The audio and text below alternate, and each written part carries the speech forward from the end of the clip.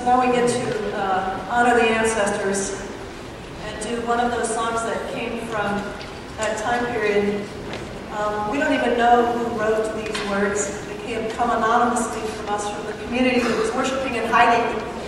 They weren't even allowed to worship openly, but they were reading their Bibles.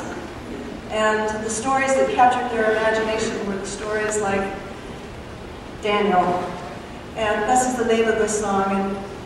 But what comes through is that they really universalize their experience. So if God delivered Daniel from the lion's den, why not me? Maybe there's hope for me in my enslaved situation. Maybe there's a hope for me to escape, actually, to make it across the river. And maybe there's hope for everyone. And that's what comes through here.